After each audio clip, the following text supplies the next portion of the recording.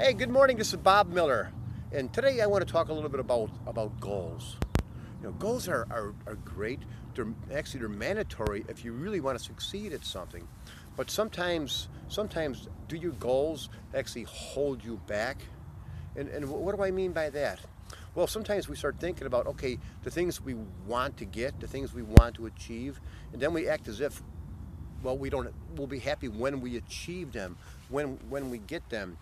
And that's what I'm talking about. Sometimes that can actually hold you back because you say, well, I'm going to do this, I'm going to achieve this, and then I'm going to allow myself to be happy when I achieve that particular goal, whatever that is. Maybe it's a certain level of financial achievement, or get into a relationship or something like that.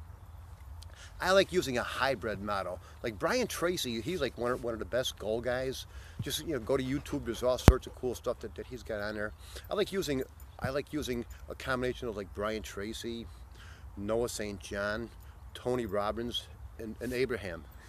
And Abraham, for some people, is a little bit far out there, but it's focusing on what you got to have those goals. You got to know what you want, why you want them, but you also have to live happily now. You have to, not the old like, well, oh, I'm living in it. But seriously, you really do have to live your life now the way you want to live. You have to identify what you want to get, and then go after it. But then visualize and believe it, and have, like what Tony Robbins would say, have absolute belief and certainty that you have it, that you are that person. It's those little tiny little tweaks to make you stand up. To get up and have certainty in yourself, in your own life. Whatever you want to get, you can go out there and get it if you believe in it. If you actually really believe in yourself, if you visualize what you want to get, you can have those things. So go about life, have your goals, focus on the things that you want to have, but believe that you already have them. You're already in possession of those things.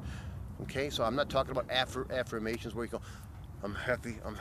You're not like, you got to believe whatever it is that you want to believe. So go out there and do that. Have absolute belief and certainty that whatever you want to get, you're going to achieve. Okay? Anyway, this is Bob Miller.